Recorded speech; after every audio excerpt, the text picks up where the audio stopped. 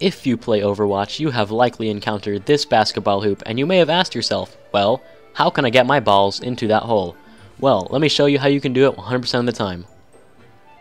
For shorter characters such as Genji and Ana, you're going to want to get up right up next to this table here and line up the basketball with the hoop. You're also going to want to aim your crosshairs at the bottom of the net, just melee and you should make it in. This works for more short characters too, such as Torbjorn, but it's a lot harder because you can't actually see the hoop. So you're just going to have to like imagine where it is through the ball, or you can move side to side or jump kind of like I did. It's kind of complicated on Torbjorn, but once you get the hang of it, then it's easy money.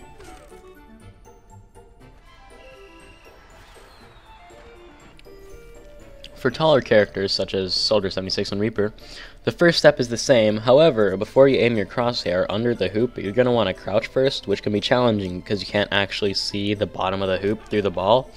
This is a lot easier with really tall characters like Roadhog and Zarya because you can actually see the bottom of the net, which obviously makes it easier to place your crosshair at the bottom of the net. It might take a bit of practice before you can bust this out in a real game, but when you do, you'll get tons of messages in chat like, "That's play of the game right there," or, "Oh, Dirtle man, your genitals must be so large for you to have made that impossible shot. I wish I could be as cool and as masculine as you. Please take my babies." That's all for today, guys. Drop a like if you enjoyed and sub if you want more content like this. I straight up copied this line from just about every single channel on YouTube. But seriously though, please subscribe.